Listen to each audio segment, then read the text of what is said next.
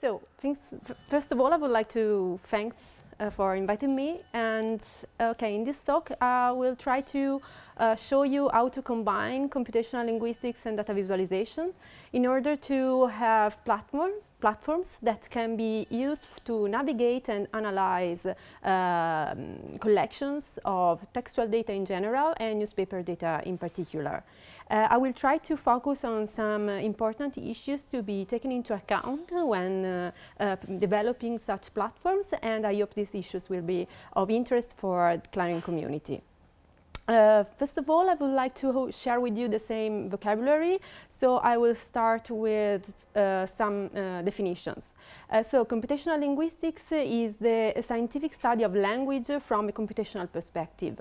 And the goal of computational linguistics is to create computational models of different kinds of linguistic phenomena, and to make computers deal with some tasks related to human language. It's an interdisciplinary field. It covers many disciplines, of course, linguistics and computer science, but also statistics, machine learning, and there are many tasks that are included in computational linguistics, such as information extraction, word sense ambiguation, natural language generations, and many others.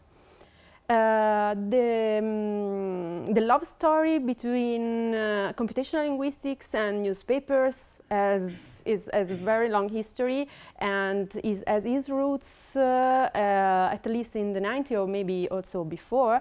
For example, because we can say that the most extensively investigated domain in computational linguistics is the one of the news. And this means that many annotation standards has been developed taking into consideration the language of news reports. And for example, the named entity annotation standard developed in the 90s in the Message Understanding Conference, but there are many others. And this led to the annotation of many corpora that includes news. For example, in Italy, I've worked on the adaptation to Italian of a couple of these standards that were built upon the English language, and also on the annotation of news data following such standards. To show you what I mean when I said that there are many corpora available of news, this is a table. This is a list of available corpora, available linguistic resources annotated with temporal information in the news domain. This is just temporal information extraction is just one of the many information extraction tasks, so you can imagine how many others corpora of news are available in computational linguistics. And it's important to note that in this list, all the data are related to contemporary news, so no historical news, no historical data are included. As for data visualization is a general term that covers all the visual methods that can be used to help people give significance to data. And visualization are now widespread in many areas, and the interest for visualizations in the humanities was born well before the very famous book by Moretti, Graph Maps and Trees. This is an example, is a visualization made in 1861. It was, of course, not a digital visualization, it was on paper, and it's considered one of the most beautiful visualization of all the time. It represents the invasion of Russia by Napoleon and his way back to Poland. And in just one image, there are a lot of information. It's a non-standard timeline with information about the movements of the troops from Poland to Austria and back, information about the number of the soldiers, the temperature, the name and the place of the battles, all in one visualization. And as for the relationship between data visualization and newspaper data, well, there are visualization are very common in newspaper. There are many visual ways, many visual approaches to data journalism. In Italy, for example, we have this wiki page by Corriere della Sera that is one of the most important newspaper in Italy, and this collaboration between the newspaper and a research group in Politecnico in Milan that works on design and visualizations. And every week there is a visualization that try to explain important and complex social and political phenomena in a visual context. And of course, all these visualizations are static, are on newspaper. So why try to combine computational linguistics and data visualization? Because we think that this combination can help improve the navigation through digital collection, and that can also improve the display of analysis, computational linguistic analysis that can be very complex. So for us, in our group, we decide to develop online platforms to this end. And during the creation of this platform, you have to take into consideration many issues. First of all, close reading and distant reading should be always strongly interconnected, so that the platform can be used for both qualitative and quantitative analysis.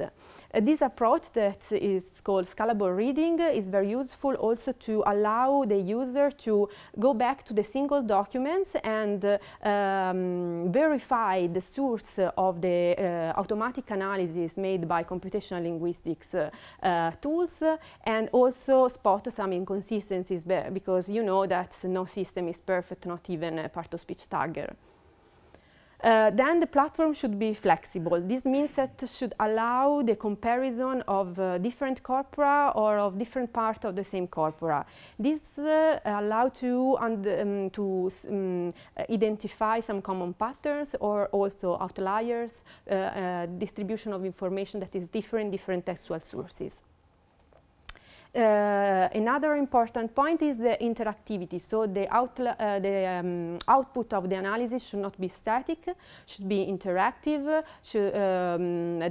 The queries should be real time. Should be very it's really connected with the flexibility. The temporal dimension is an essential information to be added to the platform. This means that every information, every functionality should be time-bounded, and the queries should be refined, taking into consideration temporal constraints. Then it's important to understand which are the final users. Are they scholars? Are they students? Are they journalists? This is important because these different audiences have different needs that can lead to the development of different functionalities.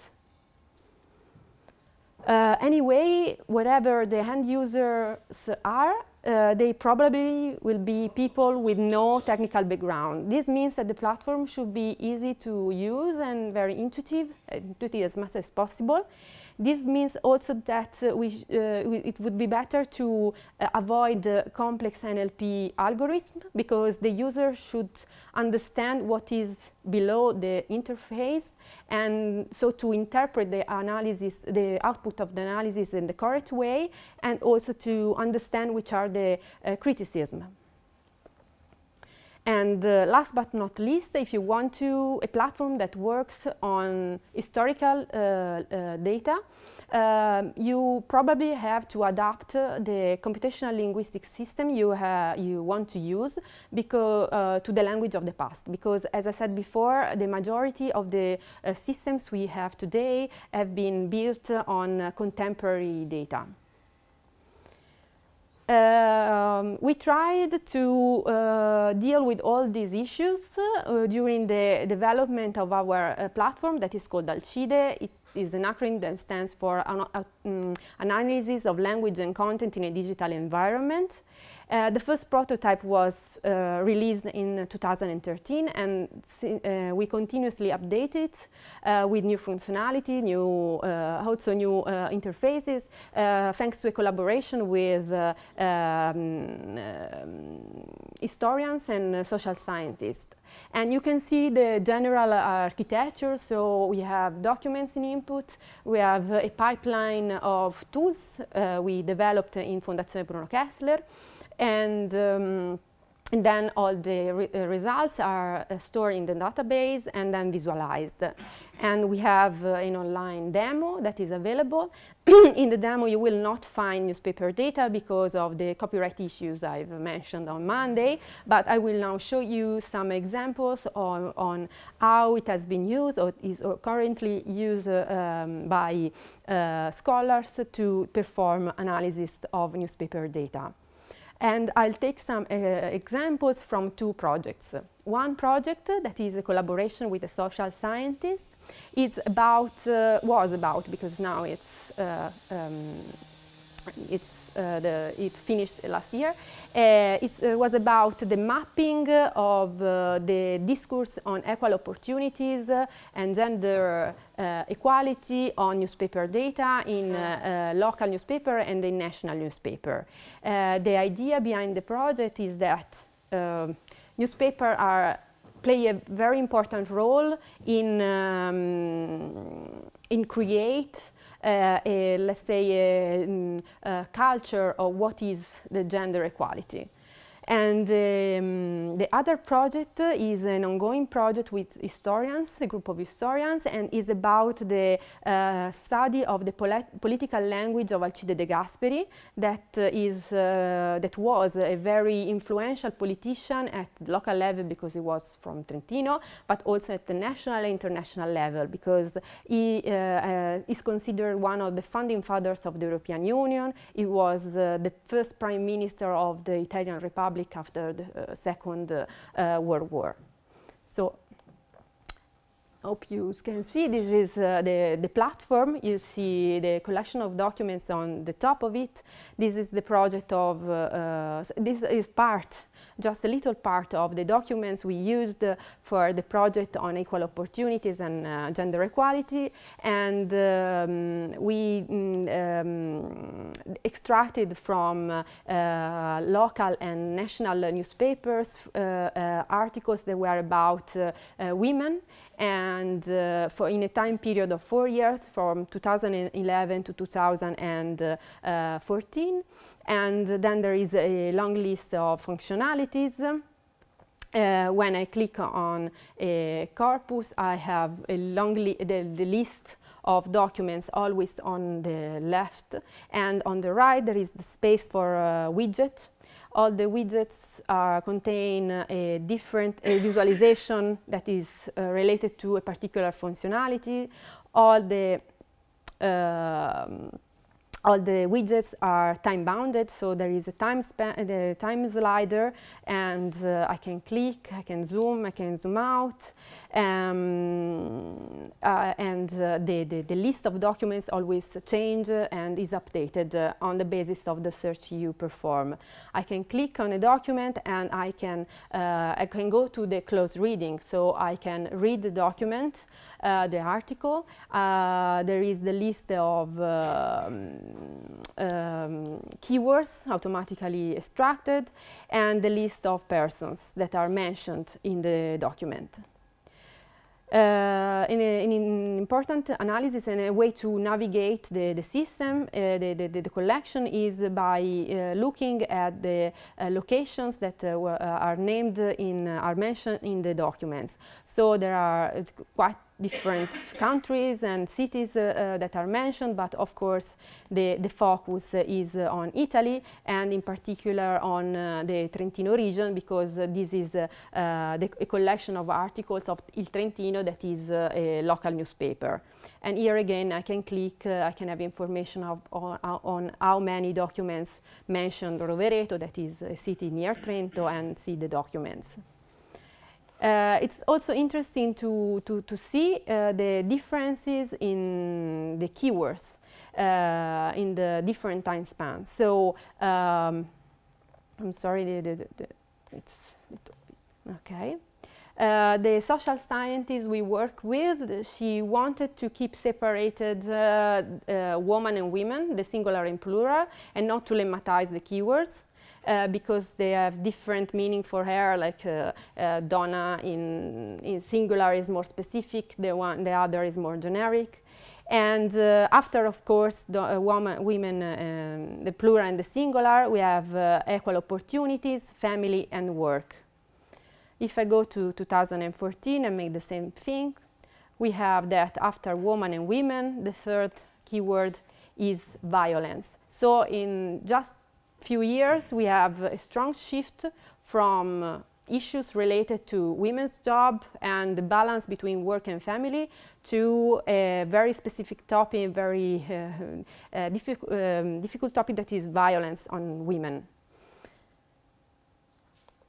And we can also check it on the co-occurrences. So I can search for, in this case, in the lemma, women, and all the expressions that are around a range of words that the user can decide. I can highlight the sentiment polarity, that if it's positive or negative. It's just based on a simple lexical with, in which each word is associated with the sentiment, positive or negative.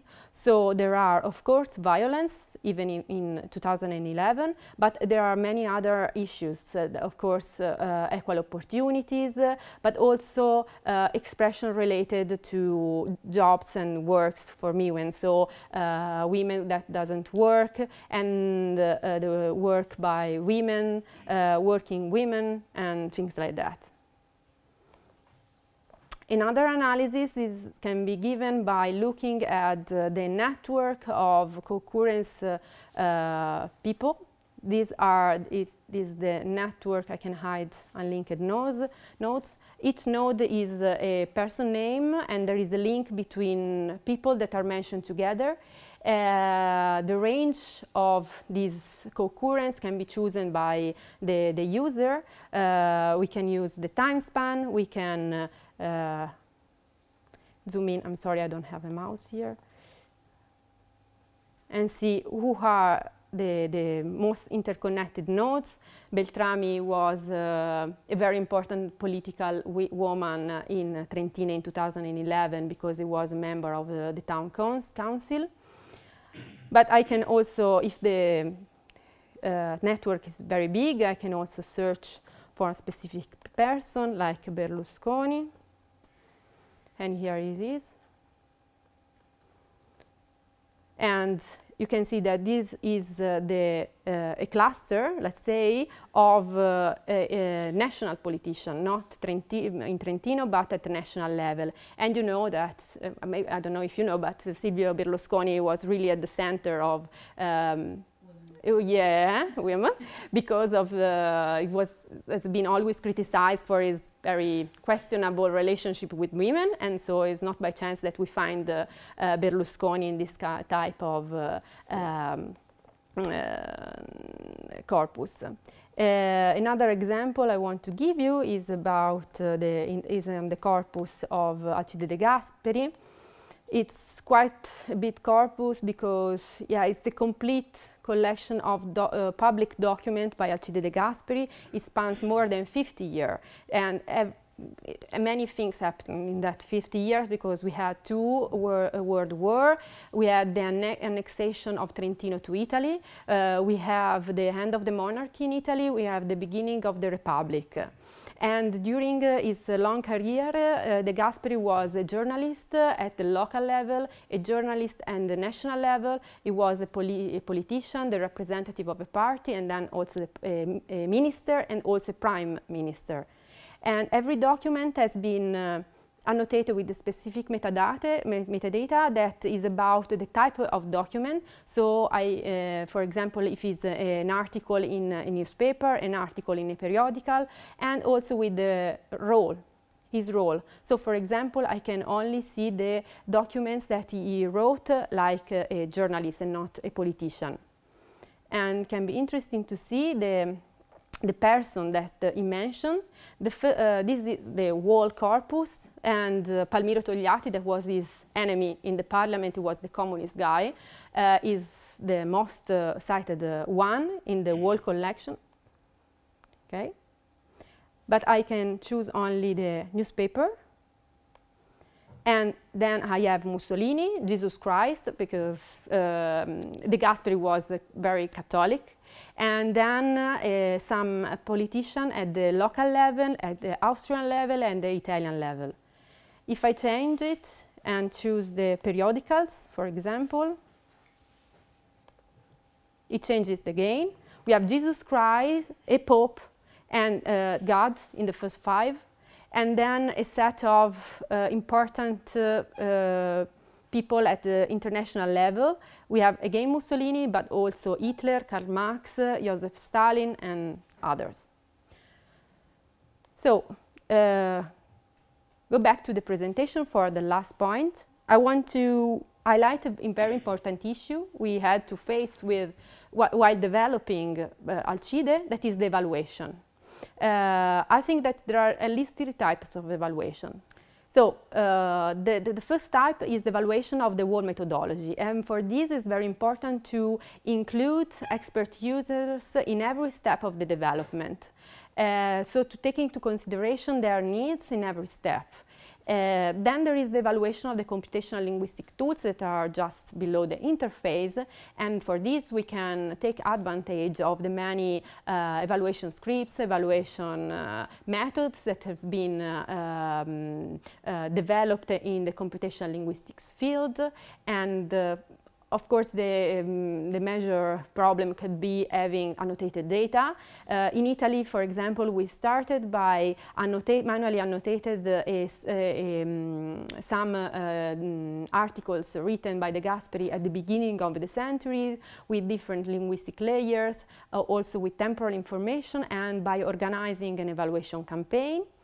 And then there is the evaluation of the platform, of the interface, and for this you can use usability tests and also perform task-based evaluations.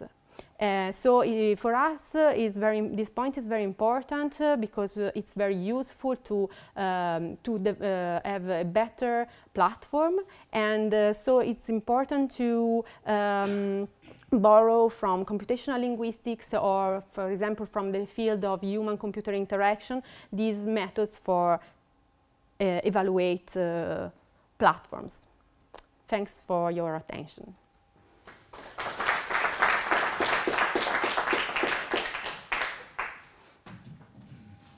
Okay, thank you, Rachele, for what I think was an extremely useful overview of some important issues. Any questions or points people would want to make? Yeah. Well, thanks for this presentation. It looks like a really wonderful tool. So it looks really nice. Well, there are a number of problems we came across on our side, and I was wondering how you'd address them. And one of them is that if you have the entity recognition, so person names, for example, in the networks you showed, are you able to identify the persons? I mean, reading Jesus Christ, we know who he was, more or less, but can the computer, do you have a method for identifying them specifically? And how do you sort out one Jesus Christ from the other? Suppose there were 2. Okay. First of all, we rely on available NLP tools. And for example, the one that we use as the annotation of Jesus Christ and God as person, that can be questionable, but it was really useful for the Gasperi corpus because they are mentioned very often. And of course, the distinction between one from the other is an open issue, but in the platform there is a functionality that is called entity management, that is like a little platform where you see the output of the named entity recognition, and the user can correct it and assign different name to different person, or cluster together, like Christ and Jesus Christ can be the same. And so in the network, it's just one node. This is very important to put the scholars in control of the tool a little bit. It's not a black box. You can correct it if it's wrong, because we know that we can have errors. We evaluated the errors. For example, for geopolitical locations, it's quite good. It's about 90% correct, but for persons, it's less. So we know that it's quite a big margin of errors, and so people can help the system by correcting the output. And this is it proved to be very useful, also for the user and for us, because at the end the analyses are better, and we know we cannot have a system that makes 100% precision. So, yeah.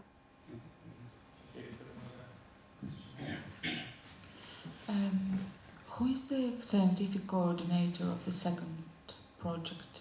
Of the Gasperi? Yeah. My head, that is Sara Tonelli in Fondazione, and then in Fondazione we have an ICT department and the humanities department. And so we are lucky because we have humanities scholars inside our group, and they are helping us. We are working together for the De Gasperi corpus, on the De Gasperi corpus. Any other questions or points? I think I've noted down quite a few issues that you brought up there, which we can return to in the discussion. So we'll introduce that after the break.